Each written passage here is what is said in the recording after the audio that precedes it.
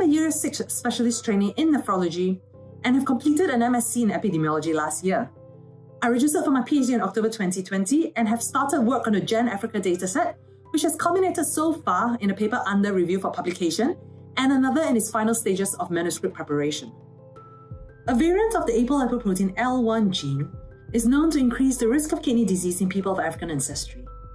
People of African ancestry are 3.5 times more likely to develop kidney disease as compared to the Caucasian population. Chronic kidney disease costs the NHS £1.4 billion per year.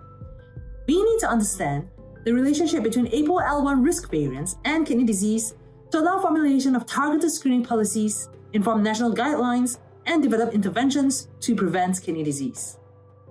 I plan to study the variants and epigenetic regulation of the APOL1 gene to better understand: Number 1, the relationship between APOL1 risk variants and kidney disease.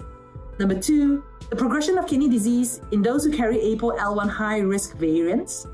And number 3, how epigenetic regulation of the APOL1 gene contributes towards kidney disease.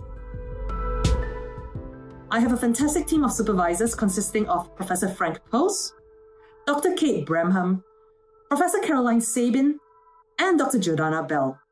My institute, King's College London, ranks 6th nationally in the Research Excellence Framework Power Rankings.